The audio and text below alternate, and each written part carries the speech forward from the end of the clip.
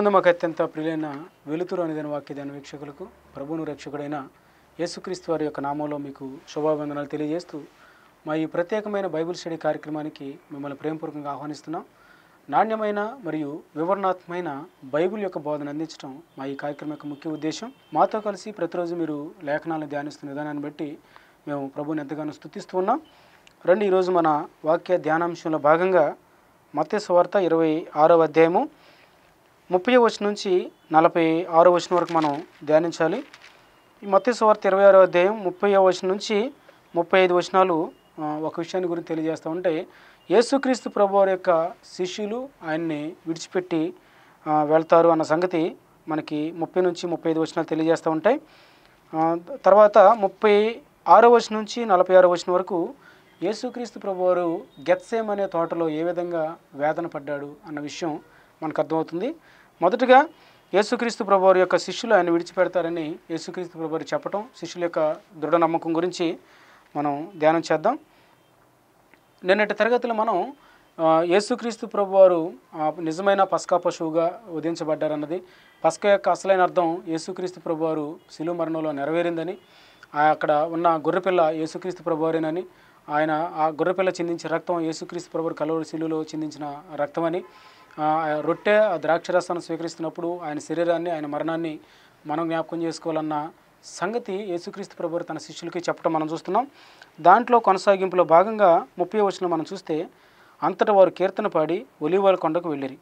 అప్పుడు యేసు వారిని చూసి, ఈ రాత్రి మీరందరూ నా విషయమై అభ్యంతరపడెదరు. యేసుక్రీస్తు ప్రభువారు ఒక గుండెను బద్దలు చేసేటంత విషయాన్ని యేసుక్రీస్తు ప్రభువారు తన శిష్యులు చెప్తా ఉన్నారు. ఏమనంటే, ఇదిగో ఈ రాత్రి మీరందరూ నా విషయమై అభ్యంతరపడతా ఉంటారు. మీరందరూ అంటే అక్కడున్న యేసు ప్రభువారి శిష్యులు ఉన్న 11 మంది, మీరందరూ నా విషయమై అభ్యంతరపడతారు అని యేసుక్రీస్తు ప్రభువారు తన శిష్యులకి చెప్పారు. ఇక్కడ అభ్యంతరాలు అనేవి అంటే, నేనెవరో మీకు తెలియదని మీరు అంటారు, మీరందరూ నన్ను విడిచిపెట్టి మీ ప్రాణాలు అరిచేతుల్లో పెట్టుకొని పారిపోతూ ఉంటారు అని యేసుక్రీస్తు ప్రభువారు నా విషయమే మీరు అభ్యంతరపడతారు అని వారికి చెప్పారు. అంటే అక్కడున్న కొన్ని శోధనలు మీకు వస్తాయి, కొన్ని కష్టాలు మీకు వస్తాయి, కొన్ని విపరీతమైన శ్రమలు నా వలన మీకు కలిగిపోతాయి, కాబట్టి మీకు ఇటువంటి వ్యతిరేకతలన్నీ వస్తాయి, కాబట్టి నా విషయం మీరు అభ్యంతరపడతా ఉంటారని వారికి చెప్పారు. నిజంగా యేసుక్రీస్తు ప్రభువారి యొక్క శిష్యత్వంలో కొనసాగటం అంటే, యేసుక్రీస్తు ప్రభువారు ముందుగానే తన శిష్యులకి ఏ విధంగా శిష్యత్వంలో కొనసాగాలి, ఎవరిని శిష్యులు అంటారు కూడా మత్తయి సువార్త 16వ అధ్యాయంలో ఈ విషయాలన్నీ చెప్పారు. 24వ వచనం అంటాడు, మీరు నా విషయమై నన్ను బట్టి మీ ఇంటిని, మీ కుటుంబాన్ని, మీ పిల్లలను, మీ భార్యలను, మీ తల్లిదండ్రులను మీరు నాకంటే ఎక్కువగా ప్రేమించకూడదు, వారిని మీరు విడిచిపెట్టాల్సి వస్తుంది, అవసరమైతే మీ ప్రాణాలు కూడా నా కోసం మీరు పణంగా పెట్టాల్సి వస్తుంది. ఆ విధంగా ఉండేవాడే నా శిష్యుడు అవుతారు, కానీ నాకంటే ఎక్కువగా మీ కుటుంబాన్ని కానీ, మీ ఇంటిని కానీ, మీ ఆస్తిని కానీ, మీకున్న ఉద్యోగాలను కానీ, మీకున్న పిల్లల్ని కానీ ఎవరినైనా సరే నాకంటే మీరు ఎక్కువగా ప్రేమిస్తే, చివరికి మిమ్మల్ని మీరు కూడా నాకంటే ఎక్కువగా ప్రేమించుకుంటే నా శిష్యులు మీరు కానేర్రు. కాబట్టి నా శిష్యత్వంలో కొనసాగేటప్పుడు మీకు కొన్ని శ్రమలు వస్తాయి, కొన్ని ఇబ్బందులు వస్తాయి, కొన్ని నష్టాలు వస్తాయి, కొన్ని కష్టాలు వస్తాయి, మీరు వీటన్నిటికీ తట్టుకోవాలి. అట్లా తట్టుకుంటేనే నా శిష్యులత్వంలో మీరు కొనసాగలుగుతారు, వాళ్ళనే నిజమైన శిష్యులు అంటారు. నాగటి మీద చేయి పెట్టి వెనక తట్టు చూస్తే నాకు మీరు పాత్రలు ఎవరు. ఇటువంటి విషయాలెన్నో యేసుక్రీస్తు ప్రభువారు నిజమైన శిష్యుడికి ఉండాల్సిన లక్షణాలు. There is a cost for the discipleship అనేది, అంటే శిష్యత్వంలో కొనసాగాలంటే కొంత మూల్యం మనం చెల్లించాల్సి వస్తున్న విషయాన్ని తన శిష్యులకు ముందుగానే సిద్ధపరిచారు. అయితే ఇక్కడ మనం చూస్తే శిష్యత్వంలో కొనసాగేటప్పుడు నిజంగా కొన్ని కష్టాలు వస్తాయి, వాటిని బేరు చేయాలి. అక్కడున్న ఆ శిష్యులైన ఈనాటి సార్వత్రిక సంఘంలో ఉన్న మనందరం యేసుక్రీస్తు ప్రభువారి నిమిత్తం ఎవరూ అభ్యంతరపడకూడదు. ఆయన నిమిత్తం శ్రమ వచ్చినా, ఆయన నిమిత్తం కష్టాలు వచ్చినా, ఆయన నిమిత్తం మన హింసలు పొందాల్సి వచ్చినా సంతోషంగా ఆయన మీద ఉన్న విశ్వాసాన్ని చెక్కు చెదరనీయకుండా మనం వాటన్నిటిని భరించాలి తప్ప వాటిని బట్టి ప్రభువుని మనం విడిచిపెట్టకూడదు. కాబట్టి యేసుక్రీస్తు ప్రభువారు ముందుగానే ఈ సంగతి తన శిష్యులు చెప్తున్నారంటే, అంటే కొన్ని సడన్గా అకస్మాత్తుగా కొన్ని కష్టాలు, కొన్ని పరిస్థితులు మనకి వచ్చే అవకాశం ఖచ్చితంగా ఉంది, అదే వీళ్ళకి రాబోతుంది. వాటికి మనం సిద్ధపడి ఉండాలి. అంటే అకస్మాత్తుగా వచ్చే కష్టాలకి, అకస్మాత్తుగా వచ్చే అభ్యంతరాలను మనం తట్టుకోగలిగి ఉండాలి, వాటికి మనం సిద్ధపడి ఉండాలి. ఎందుకంటే కొన్ని పరిస్థితులు మనకి చెప్పేవి రావు. మన జీవితం సాఫీగా జరిగిపోతుంది, ప్రభువుకి మనం నమ్మకంగా ఉంటున్నాం, ఏ విధంగా మనకి సమస్య లేదు భక్తులోనైనా దేంట్లోనైనా అనుకున్న సమయంలోనే very little bit of time, అంటే చాలా కొద్ది తక్కువ సమయంలోనే కొన్ని అభ్యంతరకరమైన పరిస్థితులు, లేకపోతే ప్రభువుని మనం అసలు కలిగి ఉన్నామా లేదన్న సందేహం కలిగేటంత పరిస్థితులు మనకి దాపురిస్తూ ఉంటాయి. వాటికి మనం సిద్ధపడి ఉండాలి. యేసుక్రీస్తు ప్రభువారు తప్పుడు వరకు ఉన్నారు. ఆయన పస్కాను వీళ్ళు కూడా ఆయనతో పాటు ఆచరించారు. ఈ యేసుక్రీస్తు ప్రభువారి యొక్క బోధలు విన్నారు, ఆయన మాటలు విన్నారు, పస్కా యొక్క అసలైన అర్థం విన్నారు. ఇదంతా విన్న వెరీ లిటిల్ బిట్ ఆఫ్ టైంలోనే యేసు ప్రభువారు ఒక మాట చెప్తున్నారు, ఇదిగో ఈ రాత్రి ఇప్పుడే నేను ఎరగనని, రేపటి కూడా కాదు, రేపు అనే దినం రాకముందే ఈ రాత్రి మీరు నా విషయం అభ్యంతర పడతారు అని యేసుక్రీస్తు ప్రభువారు తన శిష్యుల్ని నిజంగా కొన్ని సడన్ పరిస్థితులు వస్తాయి, వాటిని మనం ఎదుర్కొని ఉండాలి, సిద్ధపడి ఉండాలి అన్న సంగతి వాళ్ళని హెచ్చరించడమే కాదు, దేవుడు మనల్ని కూడా హెచ్చరిస్తున్నాడు. నిజమైన శిష్యుడు ఎవరంటే ఏ సమయంలోనైనా ప్రభు పక్షంగా నిలబడగలిగిన వాడే నిజమైన శిష్యులు అంటారు. అవి కష్టాలైన పరిస్థితులు రావచ్చు, ఇబ్బందులకరమైన పరిస్థితులు రావచ్చు, లేకపోతే నష్టం కలిగించే పరిస్థితి అయినా రావచ్చు, లేకపోతే ప్రభు కోసం కొంత మూల్యాన్ని కొంత నష్టాన్ని భరించే పరిస్థితి అయినా రావచ్చు. ప్రభు నిమిత్తం ప్రతి క్షణం కూడా మనం సిద్ధపడి ఉండాలి, ప్రిపేర్డ్గా ఉండాలి. అన్ని విషయాలు మనం యోగ్యులుగా ఆయన కోసం మనం నిలబడగలగాలి. అలా నిలబడ్డప్పుడే అవసరమైతే తన కోసం ప్రభు కోసం మనం కొన్ని శ్రమలు భరించాల్సి వచ్చిన సంతోషంతో వాటిని భరించాలి తప్ప ప్రభు విషయమై మనం అభ్యంతర పడకూడదు అన్న సత్యాన్ని మనం గమనించాలి. ఎందుకంటే యేసుప్రభువు చెప్తున్నారు, గొర్రెల కాపరిని కొట్టుదురు, మందలోని గొర్రెలు చెదిరిపోవునని వ్రాయబడి ఉన్నది. జకర్యా గ్రంథంలో ఈ ప్రవచన నెరవేర్పు ఉంది. ఆ ప్రవచన నెరవేర్పులో భాగంగా గొర్రెల కాపరిని కొడతారు, అప్పుడు గొర్రెలన్నీ కూడా చెదిరిపోతాయని జకర్యా ముందుగానే ప్రవచించాడు. అదిగో దానిలో భాగంగానే నన్ను ఈరోజు శత్రువులు పట్టుకుంటారు, మీరు చెదిరిపోతారు అని లేఖనాలు సెలవిస్తూ ఉన్నాయని యేసుక్రీస్తు ప్రభువారు జకర్యా గ్రంథం 13:7 ఉన్న వచనాన్ని వాళ్ళకి గుర్తు చేస్తూ ఉన్నారు. అంటే దేవుడే మళ్ళీ వాళ్ళందరినీ ప్రేమ చేత సమకూరుస్తారు. యేసుప్రభువు చెప్తున్నారు 32వ వచనంలో, నేను లేచిన తర్వాత మీకంటే ముందుగా గలిలయకు వెళ్ళేదను అనెను. నా శత్రువులు నన్ను పట్టుకుంటారు, నేను నా ప్రాణాన్ని పెడతాను, మీకంటే ముందుగా నేను గలిలయ వెళ్తాను, అక్కడ మిమ్మల్ని అందరినీ మళ్ళీ నేను కలుసుకుంటాను. అంటే దేవుడే వారిని మళ్ళీ సమకూర్చుతాడు అన్న విషయం మనకి పరోక్షంగా 32వ వచనంలో అర్థమవుతుంది. ఇదిగో మీకంటే ముందుగా నేను గలిలయ వెళ్తాను, అక్కడ మిమ్మల్ని నేను మళ్ళీ కలుసుకుంటాను, మిమ్మల్ని అందరినీ నేను సమకూరుస్తాను. చూడండి, ఇక్కడ ప్రేమించాల్సిన శిష్యులు, తన నిమిత్తం ప్రాణం పెట్టాల్సిన శిష్యులు అభ్యంతరపడి తనను విడిచి వెళ్ళిపోతారన్న సంగతి రక్షకుడికి తెలిసినప్పటికీ ఆయన ఎంత ప్రేమ హృదయం కలిగి ఉన్నాడు, ఎంత దయను వాళ్ళ మీద కనపరుస్తున్నాడంటే మళ్ళీ చెదిరిపోయిన వాళ్ళందరినీ సమకూర్చి తన కోసం నిలబెట్టుకుంటాడు. ఈ రోజున దేవుడు మనల్ని కూడా తన పక్షంగా నిలబెట్టుకోవటానికి, తన కోసం నిలబెట్టుకోవటానికి సమర్థుడు. ఎప్పుడు మన శక్తి మీద మనం ఆధారపడకూడదు. చూడండి, పేతురుని చూస్తే శిష్యులందరూ సైలెంట్గా ఉన్నారు, కానీ ఒక పేతురు మాత్రం 33వ వచనం అంటున్నాడు, అందుకు పేతురు, నీ విషయమై అందరూ అభ్యంతరపడినను నేను ఎప్పుడూ అభ్యంతరపడినని ఆయనతో చెప్పగా, పేతురు ఒక వాగ్దానాన్ని అక్కడ చేయటం మనం చూస్తున్నాం. ఎంత గొప్ప కాన్ఫిడెన్స్ని పేతురు దేవుని దగ్గర బట్టబయలు చేయటం మనం చూస్తున్నాం. ఇగో ఈ శిష్యులందరూ అభ్యంతరపడినా కానీ నీ విషయమే నేను అభ్యంతరపడను ప్రభువా. అంటే తన స్వశక్తి మీద తన మీద తనకు ఎంత నమ్మకం ఉందంటే, ప్రభువా వీళ్ళందరూ ఒకవేళ అభ్యంతరపడతారేమో కానీ నేనైతే నీ విషయమై అభ్యంతరపడను. ఒకవేళ పేతురు యొక్క వాగ్దానం, కాన్ఫిడెన్స్ అనేది దేవుని బట్టి ఉండి ఆ మాట చెప్తే సంతోషంగా ఉండేది, కానీ ప్రతి వ్యక్తి తన స్వశక్తిని నమ్మకూడదు. నేను ఇంత ప్రార్థన పరుని కాబట్టి దేవుడు నన్ను కాపాడుతున్నాడని ఎప్పుడు కూడా మనం అనుకోవటానికి వీల్లేదు. నేను ఇంత ప్రార్థన చేస్తున్నాను కాబట్టి నా కుటుంబానికి ఇంత సంరక్షణ వస్తుంది, నేను ఇంత ప్రార్థన చేస్తున్నాను కాబట్టి, ఇంత నేను సేవ చేస్తున్నాను కాబట్టి, నేను ఇంత పర్ఫెక్ట్గా నీతిలో కొనసాగుతున్నాను కాబట్టి దేవుడు నాకు ఫలానా ఆశీర్వాదాలు ఇచ్చాడు అని ఎవరు అనుకోవటానికి వీల్లేదు. ఎందుకంటే దేవుడు తన కృప చొప్పున మనకి అన్నీ అనుగ్రహిస్తున్నాడు తప్ప మనం చేస్తున్న భక్తిని బట్టి, మన నీతిని బట్టి, మన నీతి కార్యాలను బట్టి, లేకపోతే మనం చేస్తున్న ప్రార్థనను బట్టి, వేటిని బట్టి దేవుడు మనకి సమకూర్చట్లేదు. ఎందుకంటే మన నీతి కార్యాలు, మన నీతి క్రియలు దేవుని దృష్టిలో మురుగుగుడ్డలుగా కనపడుతున్నాయి. కాబట్టి చెడిపోయిన హృదయంతో మనం ఏం చేయగలం? ఒక అగస్టిన్ అనే భక్తుడు అంటాడు, నా పశ్చాత్తాపపు కన్నీళ్లలో సైతం పాపం నాకు కనపడుతుంది, నేను నా అత్యుత్తమ ప్రార్థనలో సైతం ప్రపంచాన్ని మొత్తాన్ని నరకానికి పంపించేటంత పాపం నా అత్యుత్తమ ప్రార్థనలో సైతం దాగి ఉంది, నా కన్నీళ్లను యేసుక్రీస్తు రక్తంతో నేను కడుక్కోవాలి అన్న మాటలు భక్తులు సెలవిస్తున్నారంటే నిజంగా మన ప్రార్థన చాలాసార్లు ఎంతగా దేవుని ఉగ్రతను మనం కొని తెచ్చుకునే విధంగా ఉంటుందో. వాటిలో కూడా పాపం దాగి ఉందని భక్తులు గుర్తించారు. అంటే మన స్వశక్తి మీద మనం ఎప్పుడు కూడా కాన్ఫిడెన్స్ పెట్టుకోకూడదు. ఏమన్నా అతిశయపడితే దేవుని బట్టి మనం అతిశయపడాలి తప్ప మన ప్రార్థనా జీవితాన్ని బట్టి, మన పరిశుద్ధమైన జీవితాన్ని బట్టి ఆయన కృప చూపించి మనం రక్షించుకున్నాడు. అదే దేవుడు మనకిచ్చిన గొప్ప భాగ్యం. మన క్రియల వల్ల మనం రక్షించబడలేదు. 2 రకాలైన వ్యక్తులు ఉన్నారంట. ఒకటి రక్షించబడని పాపులు ఉన్నారంట, 2 రక్షించబడిన పాపులు ఉన్నారని చెప్తా ఉంటారు బైబిల్ పండితులు. ఎందుకంటే పాపం అంటే రక్షించబడక ముందు మనం పాపంలోనే ఉన్నాం, రక్షించబడిన తర్వాత కూడా రక్షించబడిన పాపులం. ఎందుకంటే రక్షించబడిన తర్వాత కూడా మనకు పాపం చేసే అవకాశాలు చాలా మట్టుకున్నాయి అన్న సంగతి మనం గమనించాలి. ఇక్కడ పేతురు తన నమ్మకత్వం, తన వాగ్దానం తన స్వశక్తి మీద ఉంది, దేవుని మీద ఆధారపడేటట్లుగా అది కనపడలేదు. అందుకనే ఇతరుల కంటే తను ఎంత నమ్మకస్తుడనన్న ఫీలింగు, కష్టాల్లో తను నిలబడతాడన్న నమ్మకం తనను బట్టి పేతురుకుంది. కాబట్టి ఏ వ్యక్తి అయినా తనను బట్టి తన నమ్మకం ఉంచితే నష్టపోతాడు అన్నది మన పేతురుని బట్టి గ్రహించవచ్చు. ఎందుకంటే మన హృదయం మోసకరమైంది అని మనం గమనించాలి. ఎవరో మనల్ని మోసం చేయరు, మన హృదయం మనల్ని మోసం చేస్తుంది. నువ్వు నిలబడగలవు, ఎందుకంటే నువ్వు చాలా నిష్ఠాగరిష్ఠుడివి, లేకపోతే నీకు చాలా ఇంద్రియ నిగ్రహం ఉంది, నువ్వు నిలబడగలవు అని మన హృదయం మనకు చెప్తుంది. మనం ఎంత భ్రష్టులమో దేవునికి కానీ అర్థం కాదు. కాబట్టి ఒకవేళ పేతురు వాగ్దానం కనుక క్రీస్తుపై ఆధారపడి చెప్తే నిజంగా అది మంచి మాటగా మనం భావించవచ్చు. కానీ ఇక్కడ పేతురు తన స్వశక్తి మీద ఆధారపడి ఆ మాట చెప్పాడు. వెంటనే యేసుక్రీస్తు ప్రభువు చెప్తున్నారు, పేతురు నిజంగా ఏం చేస్తాడో దేవుడు చెప్తున్నాడు 34వ వచనంలో. యేసు అతను చూసి, ఈ రాత్రి కోడి కూయికి మునిపే నీవు నన్ను ఎరుగనని ముమ్మారు చెప్పేదని నీతో నిశ్చయముగా చెప్తున్నాను నేను.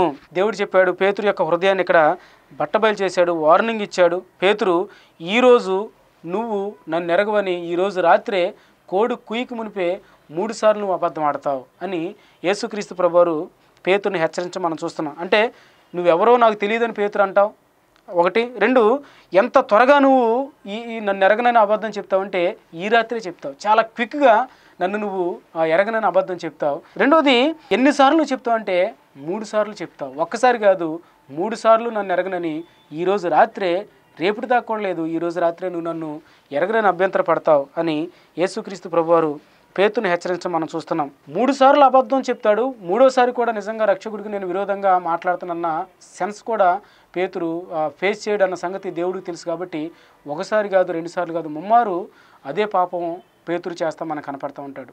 ఒక భక్తుడు బైబిల్ పండితుడు దీని గురించి ఏమంటాడంటే, ఎప్పుడైతే ఒక్కసారి మన కాలు జారటం ప్రారంభమైందో ఆ కాలు అనేది పూర్తిగా జారుతుంది, పూర్తిగా మనం ఆ పాపంలో పడిపోతాం అని మాట్లాడుతూ ఉంటాడు. అంటే పాప ప్రారంభం నీటిలో మునగటం లాంటిది అంటాడు. ఒకసారి నువ్వు నీటిలో పడితే మెల్లిమెల్లిగా ఎలా మునిగిపోతావో, నువ్వు ఒకసారి పాపం చేయడానికి అలవాటు పడిపోతే నీ హృదయం కఠినమైపోతుంది. ఇంకా నువ్వు ఆ పాపంలో పీకల మట్టు కూరుకుపోతావు, ఇంకా కూరుకుపోతూ ఉంటావు. పూర్తిగా దేవునికి ఆ పాపాన్ని బట్టి దూరం అయిపోయే ప్రమాదం ఉంది. కాబట్టి ఎప్పుడైతే నీకు శోధన వచ్చిందో, ఎప్పుడైతే పాపం చేసే అవకాశాలు వచ్చాయో, వెంటనే అక్కడి నుంచి నువ్వు పారిపోవాలి, వెంటనే నువ్వు దాన్ని అక్కడ జయించాలి తప్ప దాంట్లో నువ్వు ఒక్కసారి లొంగిపోతే దానికి అస్తమానం లొంగిపోవాల్సిన పరిస్థితి వస్తుంది. ఒక్కసారి నువ్వు తలంచితే దానికి నువ్వు బానిస అయ్యే ప్రమాదం ఉంది. సంసోను అలాగే తలంచాడు, బానిస అయిపోయాడు. దావీదు అలాగే తలంచాడు, ఆ పాపం చేయడానికి ప్రేరేపించబడ్డాడు, దేవునికి విరోధంగా బెత్షెబాతో పాపం చేశాడు. కానీ మనకి పాత నిబంధనలు యేసేపు ఉన్నాడు, దానికి పాపం చేసే అవకాశం వచ్చింది, కానీ దాన్ని తిరస్కరించాడు, దాని మీద విజయం సాధించుకున్నాడు. కాబట్టి నీకు 2 అవకాశాలు ఎప్పుడు ఉంటాయి. 100కి 100 పాళ్ళు పాపం చేసే అవకాశం ఉంటుంది, 100కి 100 పాళ్ళు పాపం నుంచి దూరంగా వెళ్ళే అవకాశం కూడా ఉంటుంది. 2వ మార్గాన్ని నువ్వు ఎంచుకోవాలి. కానీ పాపంలో ఒకసారి పడిపోతే పూర్తిగా దాంట్లో నువ్వు కూరుకుపోతావు. ఎందుకంటే పాపం నిన్ను మరణానికి అప్పగిస్తుంది, పాపం నిన్ను బానిసగా చేస్తుంది అన్న సంగతి గమనించాలి. ఇక్కడ పేతురు అదే 3 సార్లు దేవుడిని ఎరగనని అబద్ధం ఆడతాడని దేవుడు చెప్పాడు. ఎందుకనంటే దాంట్లో పూర్తిగా దానికి బానిస అయిపోతున్నాడు. అది నీటిలో మునగటం లాంటిది అనేది మనం గమనించాలి. వెంటనే మళ్ళీ పేతురు మరొకసారి తన యొక్క డాంబికత్వాన్ని ఇక్కడ ప్రదర్శిస్తూ ఉన్నాడు. 35వ వచనంలో, పేతురు ఆయన చూసి, నేను నీతో కూడా చావాల్సి వచ్చినను నిన్ను ఎరుగునని చెప్పినను. అదే ప్రకారం శిష్యులు అందరూ అన్నారు. ఇక్కడ పేతురు మళ్ళొకసారి ఎజూరెన్స్ ఇస్తున్నాడు. నీవే నిజంగా ప్రభు నీ నిమిత్తం ప్రాణం పెట్టాల్సి వచ్చినా నా ప్రాణం పెడతానే తప్ప నేను నిన్ను ఎరగనని అబద్ధం చెప్పను అని పేతురు అన్నాడు. నిజంగా శిష్యుడు అనేవాడు యేసుప్రభు నిమిత్తం ప్రాణం పెట్టాలని లోకా శుభవార్త 14:26 వచనంలో, నిజమైన శిష్యుడు నా నిమిత్తం ప్రాణం పెట్టాల్సి వస్తుంది. ప్రతి వ్యక్తి తన సిలువను ఎత్తుకొని ప్రతిరోజు నన్ను వెంబడించాలి, అటువంటి వ్యక్తి నిజమైన శిష్యుడు అని దేవుడు చెప్పాడు. పేతురు అదే అంటున్నాడు, నీ నిమిత్తం అవసరమైతే నేను ప్రాణం పెడతాలే కానీ నేను నిన్ను ఎరగనని ఎప్పుడు కూడా అబద్ధవాడను అని పేతురు చెప్తున్నాడు. అంటే నిజంగా మన స్వశక్తి మీద మనం ఆధారపడకూడదు అన్న సంగతి మనం గమనించాలి. మన స్టెబిలిటీ మీద కూడా, మన స్థిరత్వాన్ని బట్టి కూడా మనం ఆధారపడకూడదు. దేవుని కృప మీద మనం ఆధారపడాలి, దేవుని ఆత్మ మీద మనం ఆధారపడాలి, దేవుని వాక్యం మీద మనం ఆధారపడాలి తప్ప నేను ఎంత ప్రార్థనా పరుణ్ణి, నేను ఎంత ఇంద్రియ నిగ్రహం కలిగిన వ్యక్తిని, నేను ఎంత సేవ చేస్తున్నాను కాబట్టి దేవుడికి నేనే గొప్ప అన్న రీతిలో మన దృక్పథం ఉండకూడదు. ఏ వ్యక్తి తన జీవితానికి అంటే పరిశుద్ధతకు మించిన జీవితం ఎవరికీ లేదు కాబట్టి మనం ఎప్పుడూ కూడా పాపం చేసే అవకాశం ఉందని గుర్తుపెట్టుకోవాలి. పేతురు లాంటి బొంకే హృదయం మనలో ఉండకూడదు అన్న సంగతి మనం గమనించాలి. ఇది మొదటి భాగం. 36వ వచనం నుంచి 46వ వచనం కనుక మనం చూస్తే యేసుక్రీస్తు ప్రభువారు గెత్సేమనే తోటలో ఎంతగా వేదన పడ్డాడో మనకు కొన్ని విషయాలు అర్థమవుతూ ఉన్నాయి. చూడండి 36వ వచనం నుంచి 46వ వచనం వరకు. అంతటి యేసు వారితో కూడా గెత్సేమనే అనబడిన చోటికి వచ్చి, నేను అక్కడికి వెళ్ళి ప్రార్థన చేసి వచ్చే వరకు మీరు ఇక్కడ కూర్చుండుడని శిష్యులతో చెప్పి పేతురును జెబెదయి 2 కుమారులను వెంటబెట్టుకొని పోయి దుఃఖపడుటకును చింతాక్రాంతుడగుటకును మొదలుపెట్టెను. ఇక్కడ చూస్తే గెత్సేమనే తోట మనకు కనపడుతుంది. నిజంగా యేసుక్రీస్తు ప్రభువారి యొక్క గెత్సేమనే వేదనను ఎవరు వివరిస్తారు? వివరించే సాహసం చేయగలరు ఎవరు? ఆయన శ్రమను, ఆ వేదనను ఏ వ్యక్తి వివరించలేడు. ఎవరికి సాధ్యం క్రీస్తు యొక్క వేదనను వివరించడానికి? ఎవరు సాహసించగలరు గెత్సేమనే తోటలో యేసుక్రీస్తు ప్రభువారి యొక్క వేదనను వివరించడానికి? కాబట్టి ప్రపంచంలో ఉన్న ఏ వ్యక్తికి యేసుక్రీస్తు ప్రభువారు గెత్సేమనే తోటలో ఎంత వేదన పడ్డాడు, ఎంతగా దుఃఖపడ్డాడు, ఎంతగా ఆయన చింతాక్రాంతుడయ్యాడు, ఎంతగా మదన పడ్డాడు, ఎంతగా పెనుగులాడాడు దేవుని సన్నిధి కోసం అన్నది ఏ వ్యక్తి వివరించలేడు. ఎందుకంటే ఆయన హృదయ వేదన మనకి అర్థం కాదు. ఆ హృదయ వేదనను వివరించడానికి ఏ భాష సరిపోదు, ఏ జ్ఞానం కూడా సరిపోదు. ప్రపంచంలో ఉన్న ఏ పుస్తకాలు కూడా దాన్ని వివరించలేవు. దేవుడే తన కృపను బట్టి ఆయన ఎంత వేదన పడ్డాడో మనకి బయలుపరుచుకుంటాడన్న సంగతి మనం గమనించాలి. చూడండి, గెత్సేమనే అంటే పెద్ద తొట్టి లేకపోతే ఒలీవల గానుగా అన్న అర్థాలు ఉన్నాయి. యేసుక్రీస్తు ప్రభువారి యొక్క శిలువ శ్రమలకి ప్రారంభం గెత్సేమనే తోట అన్న సంగతి మనం గమనించాలి. అందుకని ఆయన ఆత్మ కలవరపడుతున్నది అన్న మాట యోహాను సువార్త 12వ అధ్యాయం 27 వచనంలో ఆ మాట సెలవిస్తూ ఉంటాడు. ఇక్కడ గెత్సేమనే తోటకి యేసుక్రీస్తు ప్రభువారు తన 11 మంది శిష్యులను తీసుకెళ్లాడు. ఒక యూదా ఇస్కరియోతు మిస్ అయ్యాడు. ఎందుకంటే యూదా ఇస్కరియోతుని అంతకుముందు హెచ్చరించినప్పుడు వాళ్ళందరిని వదిలిపెట్టి అవమాన భారంతో తను వెళ్ళిపోయాడు. ఇక్కడ 11 మంది మిగిలిపోయారు. ఆ 11 మందిని గెత్సేమనే తోట దగ్గర తీసుకుని వచ్చి గేటు దగ్గర కొంతమందిని కూర్చోబెట్టి ఒక ముగ్గురిని మాత్రం తనతో పాటు వెంటబెట్టుకొని ఆ గెత్సేమనే తోటలోకి ఆయన తీసుకుని వెళ్ళటం చూస్తున్నాం. ఆ ముగ్గురులో పేతురున్నాడు. జెబెదయి 2 కుమారులు అంటే యోహాను మరియు యాకోబు. వీళ్ళు ముగ్గురు యేసుక్రీస్తు ప్రభువారితో కూడా గెత్సేమనే తోటలోకి వెళ్ళారు. ఆయన వేదనను, ఆయన శ్రమను, ఆయన యొక్క ఎంత మదన పడుతున్నాడన్న సంగతి అర్థం చేసుకునేంత క్యాపబిలిటీ అందరి శిష్యులకు లేదు. ఈ ముగ్గురికి మాత్రమే ఉంది. ఈ ముగ్గురే యేసుక్రీస్తు ప్రభువారి యొక్క రూపాంతర అనుభవాన్ని కూడా చూశారు. ఆయన వస్త్రాలు దేవదూతలాగా మెరిసిపోవటం, ఆ మహిమంతా రావటం, మోషే ఏలీయాలు ఆయనతో మాట్లాడటం, యేసుక్రీస్తు ప్రభువారి యొక్క రూపాంతర అనుభవాన్ని చూసింది పేతురు, యోహాను, యాకోబు. ఆ ముగ్గురు ఆయన యొక్క శిలువ శ్రమలకు, ఆయన యొక్క వేదనకు, ఆయన చింతాక్రాంతులు అవటానికి, ఇదంతా కూడా చూడటానికి ఆ ముగ్గురే సాక్షులు అన్నది గమనించాలి. అంటే ఆయన రూపాంతర అనుభవానికి సాక్షులు వాళ్ళుగా ఉన్నారు.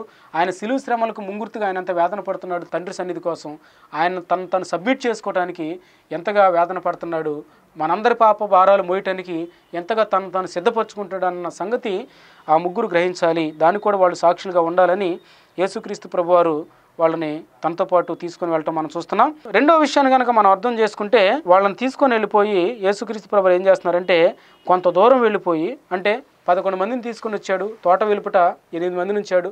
ముగ్గురు తనతో కూడా తీసుకుని వెళ్ళాడు.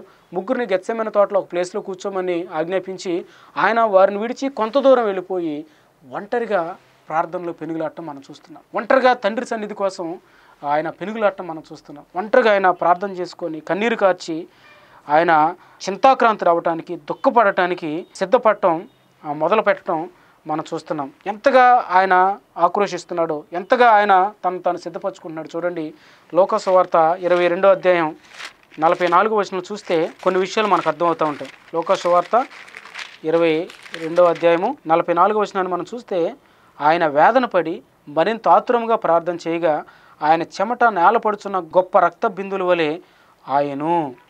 యేసుక్రీస్తు ప్రభువారు ఎంతగా వేదన పడుతున్నారు, ఎంతగా చింతాక్రాంతులు అవుతున్నాడు, ఎంతగా ఆ తండ్రి సన్నిధి కోసం పెరుగులాడుతున్నాడు అంటే తన చెమట సైతం రక్త బిందువులుగా మారేటంత గొప్ప వేదన ఆయన భరిస్తూ ఉన్నారు. ఎవరు వివరించగలరు ఆ వేదన?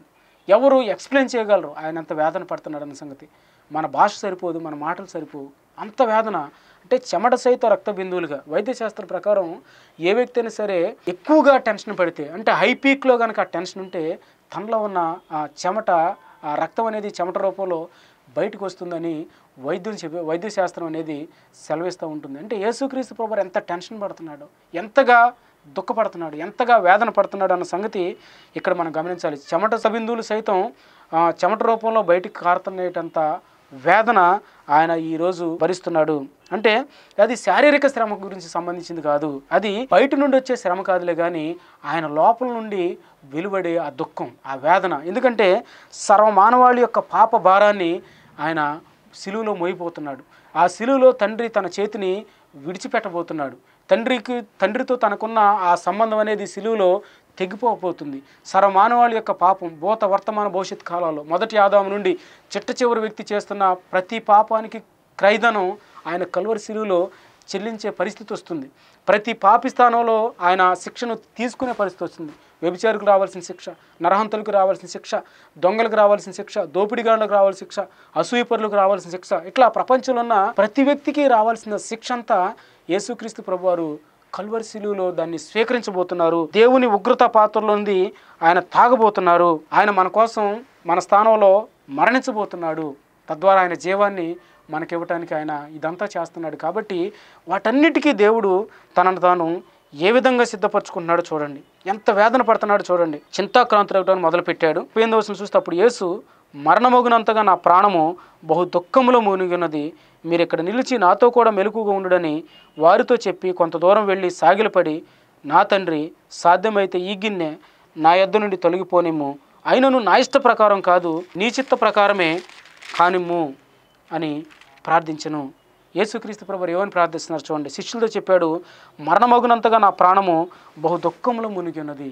యేసుక్రీస్తు ప్రభువు పుట్టినది మొదలుకొని అంత వేదన, అంత దుఃఖం ఎప్పుడు కూడా ఆయన భరించి ఉండలేదు. ఎందుకంటే ఒక పాపికి శిక్ష పడటం, ఆ పాపి మానసికంగా ప్రిపేర్ అయి ఉంటాడు కాబట్టి భరించగలడు. ఇక్కడ ఒక నిర్దోషి అయిన వ్యక్తి, పరిశుద్ధుడైన వ్యక్తి, పాపరహితుడైన వ్యక్తి, జన్మలో కానీ కర్మలో కానీ తన పనుల్లో కానీ పాపం చేయనటువంటి వ్యక్తి, పాపం అంటే ఏంటో తెలియని వ్యక్తి ఒక పాపికి రావాల్సిన శిక్ష అంతా, సర్వమానవాళి శిక్ష అంతా భరించడం అనేది అంత ఆషామాషి సంగతి కాదు. ఆయన అంటున్నాడు, మరణమగునంతగా నా ప్రాణం దుఃఖపడుతుంది. మరణమగునంతగా నా ప్రాణం తండ్రికి ఎలాగో ప్రార్థన చేశాడంట. సాగిలపడి నమస్కరించి వేదన పడుతూ, సాధ్యమైతే తండ్రి ఈ గిన్నె నా యొద్ద నుండి తొలగిపోనిమ్ము, ఈ శ్రమల పాత్ర సాధ్యమైతే గనక నా నుండి తొలగిపోనిమ్ము, అయినా నా చిత్తం కాదు నీ చిత్తం జరగాలి. ఆ గిన్నె అంటే ఆయన శ్రమలు, ఆయన సిలువ మరణం, లేకపోతే తండ్రి తన విడిచిపెట్టే ఆ సందర్భం. యేసుక్రీస్తు ప్రభువు సిలువలో ఏలి ఏలి లామా సబక్తాని అంటే, నా దేవా నా దేవా నన్ను నేల చేయి విడిచిపెట్టావని బిగ్గరగా కేక వేయటం మనం చూస్తున్నాం. అదంతా కూడా యేసుక్రీస్తు ప్రభువు ముందుగానే చూస్తున్నప్పుడు ఎంత టెన్షన్ పడుతున్నాడో. తండ్రిని ఏనాడు విడిచిపెట్టని అద్వితీయ దేవుడిగా ఉన్నాడు, తండ్రి రొమ్మును ఆనుకున్న కుమారుడిగా ఉన్నాడు, తండ్రిని అమితంగా ప్రేమించే కుమారుడు, కుమారుడిని అమితంగా ప్రేమించే తండ్రి, తండ్రి చిత్తాన్ని నెరవేర్చడం కోసం అవసరమైతే ప్రాణాన్ని సైతం పణంగా పెట్టగలిగిన సమర్పణ కుమారుడికి, సర్వమానవాళి మీద ఉన్న ప్రేమ నిమిత్తం తన కుమారుని సైతం బలిచ్చేటంత ప్రేమ తండ్రి. ఈ బంధం అనేది కల్వరి సిలువలో ఆ మన స్థానంలో శిక్ష భరిస్తున్నాడు కాబట్టి ఆయన చేయి విడిచిపెట్టబోతున్నాడు. దేవుడు అంటున్నాడు, యేసుప్రభు అంటున్నాడు, తండ్రి సాధ్యమైతే రక్షణకు వేరొక మార్గం కనుక ఉంటే ఇదిగో ఈ శ్రమలు నా నుంచి దూరం చేయి, ఈ పరిస్థితి నీతో నువ్వు నన్ను చేయి విడిచిపెట్టబడే ఈ పరిస్థితి నా నుంచి దూరం చేయి అని వెంటనే తను సమాధానించుకొని అంటున్నాడు. ఆయన నా చిత్తం కాదు ప్రభువా, నీ చిత్తమే ఈ భూమి మీద జరగాలి. యేసుక్రీస్తు ప్రభు వారి ప్రార్థన జవాబు ఏంటి అని మనం ఆలోచిస్తే ఏమీ లేదు. ఆకాశం మౌనం దాల్చింది.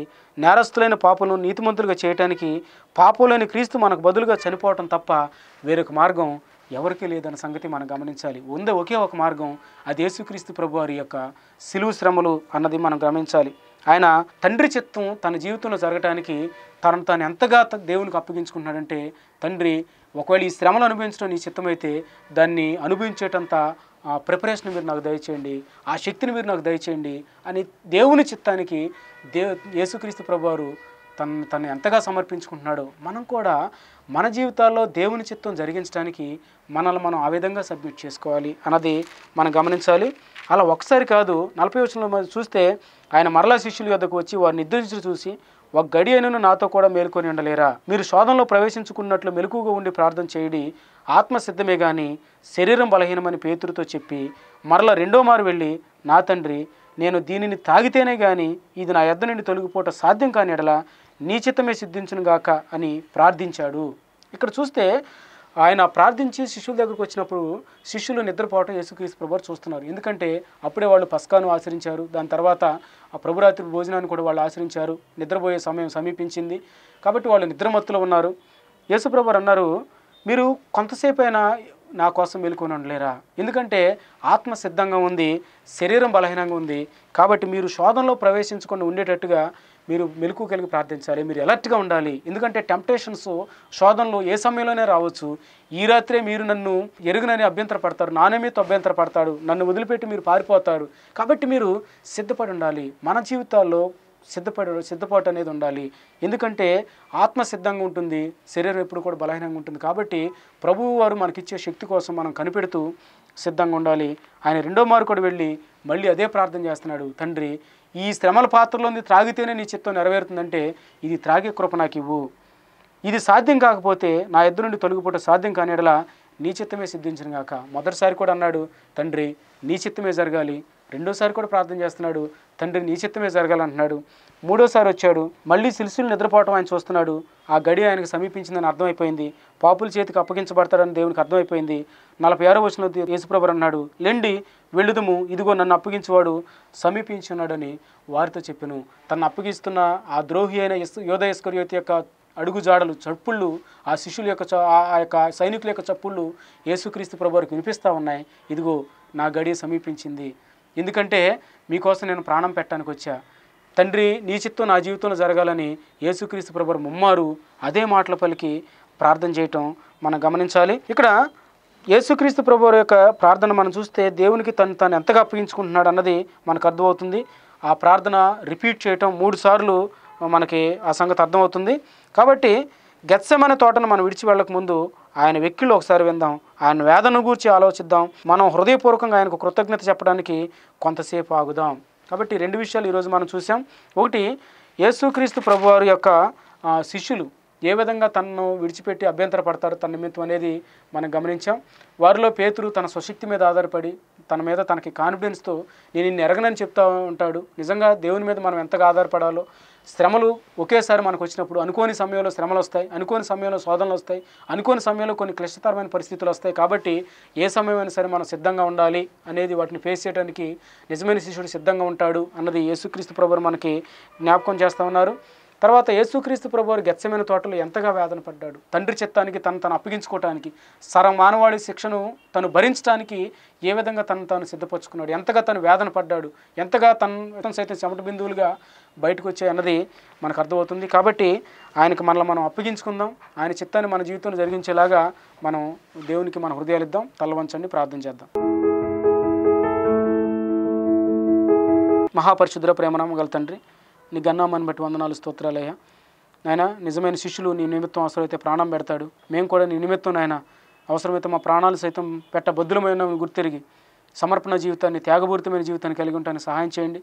నాయన, ఆ సిలువు శ్రమల్లో మేము కూడా పాలుభాగస్తులం అయ్యామని, మా కోసం ఆ సిలువు శ్రమలు మీరు భరించారని, మా కోసం మా పాప స్థానాన్ని మీరు తీసుకొని అయ్యా మీ పరిశుద్ధతని మీరు మాకు దయచేశారని, మీరు ఏ విధంగా అయితే తండ్రి చిత్తం మీ జీవితంలో జరగాలని తప్పించారు, మేము కూడా నాయన మీ చిత్తం మా జీవితంలో జరిగించేలాగున ఎల్లప్పుడూ సిద్ధపాటు కలిగి ఉంటానికి మీరు సహాయం చేయమని. ఎన్ని శ్రమలు వచ్చినా, ఎన్ని ఇబ్బందులు ఎదురైనా నాయన నీ చిత్తం మా జీవితంలో జరిగించడానికి, మమ్మల్ని మేము నీకు అప్పగించుకోవటానికి గట్టి కృపను మీరు మాకు దయచేయమని యేసుక్రీస్తు నామములో ప్రార్థిస్తున్నాము తండ్రి.